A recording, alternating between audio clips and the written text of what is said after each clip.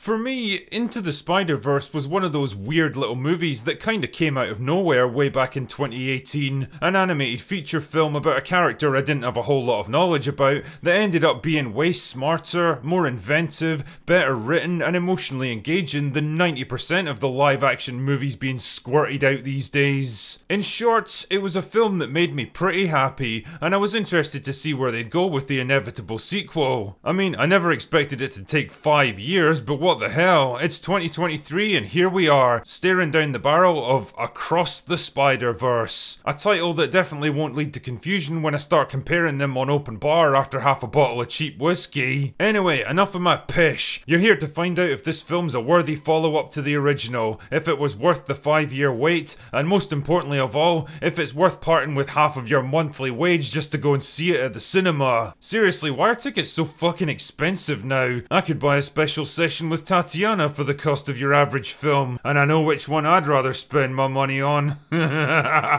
Anyway, I'm happy to say that the answer to all of these questions is yes. It's not exactly a resounding yes, and there's a few caveats that I'll go into in a minute, but overall, Across the Spider-Verse is a fun, colourful, imaginative and heartfelt movie with some great character beats, decent gags and snappy dialogue, gorgeous animation that makes the most out of its comic book origins, a plot that does more with its multiverse concept than Marvel ever did, and a cliffhanger ending that neatly sets us up for part 2. On the other hand, the 140-minute runtime feels kinda bloated and sluggish compared to the original, character arcs and plot points get repeated multiple times without adding anything particularly new, and the excessive focus on supporting characters at the expense of the protagonist starts to grate after a while. I mean, none of these issues are enough to derail the movie, but they do hold it back and prevent it from reaching the same heights as its predecessor. Anyway, strap on your gender-neutral web-slinging gear and let's talk about the plot, shall we? The film picks up about a year after the events of the first movie, with Gwen Stacy struggling to fight crime as Spider-Woman while keeping her identity hidden from her father. Anyway, she gets into a tangle with a villain from a different reality and ends up getting bailed out by Miguel O'Hara and Jessica Drew, basically alternate versions of herself from different universes, who end up recruiting her into a secret organization designed to protect the multiverse, or Spider-Verse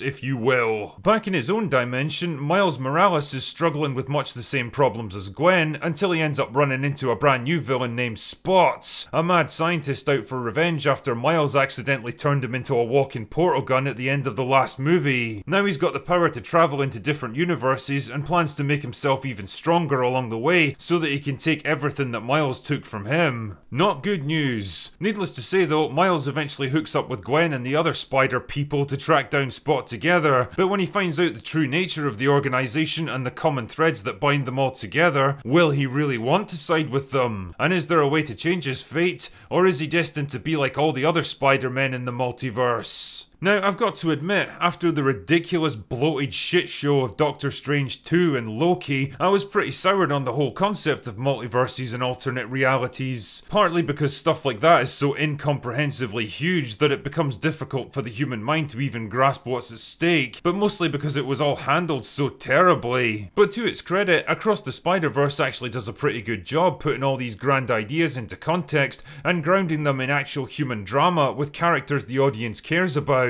It's crazy, I know, but it's amazing how much more compelling a story becomes when it's happening to people that you're actually invested in. Based on my limited understanding, Miles Morales is kind of a contentious character in comic book circles, but since I know precisely fuck all about that world, all I can really do is judge him as he's presented right here. And again, I think the script does a good job of fleshing him out as a distinct and separate entity from Peter Parker. Apart from sharing some of the same powers and basic personal situation, I never got the sense that he was just a tokenized carbon copy of a more popular character. And to be fair, the movie provides a pretty compelling explanation for why he's a bit different from every other Spider-Man out there. An explanation that'll definitely have big implications on the next movie. Gwen Stacy comes across as likeable and good-natured and a decent foil for Miles. She's not some overpowered Mary Sue who can do everything better than him because feminism. She's just another variant of the Spider-Man identity, struggling with her own problems back in her own reality. And yeah, you could probably make the argument that she's given a bit too much screen time for a supporting character, but if my suspicions about the next movie are correct, there's a very good reason why they want the audience to get invested in her. I mean, it's not all perfect on the character front. I mentioned before that the cast is probably bigger than it needs to be, and Jessica Drew is a prime example of this. She doesn't really add anything to the story and just eats up screen time in an already bloated movie. Also, having a heavily pregnant woman trying to ride a motorbike and do action sequences is never gonna not look fucking ridiculous. Also, I can't shake the feeling that the script is doing everything in its power to play down Peter Parker, like it's afraid the audience will somehow start rooting for him over Miles if he's shown to be too capable and confident. The first movie portrayed him as an aging, burned out loser who only redeems himself at the end, while the second film morphs him into a bumbling, hapless father in a pink bathrobe who for some reason keeps taking his baby along on life-threatening adventures despite having a perfectly capable mother at home to look after it. Is this some weird attempt to mock and belittle the Spider-Man that most people know and love, who incidentally just happens to be the only straight white man in the entire movie? I don't know, man, it just kinda leaves a sour taste in my mouth, that's all.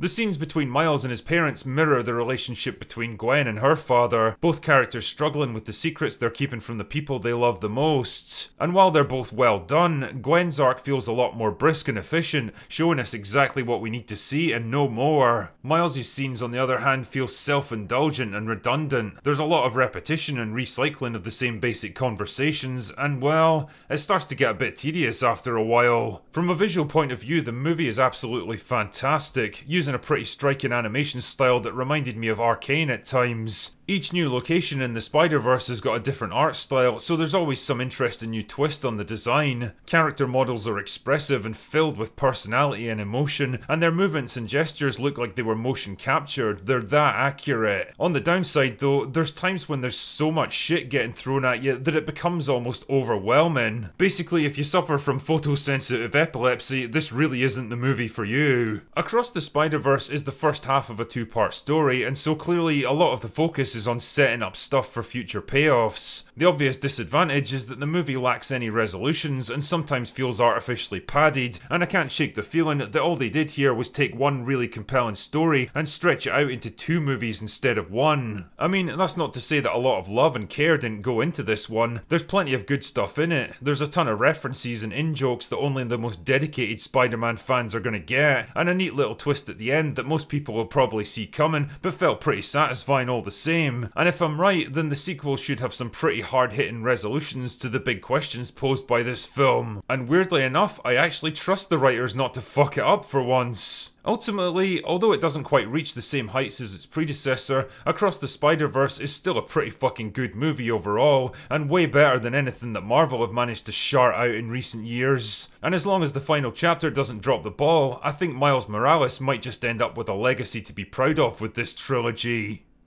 Anyway, that's all I've got for today. Go away now.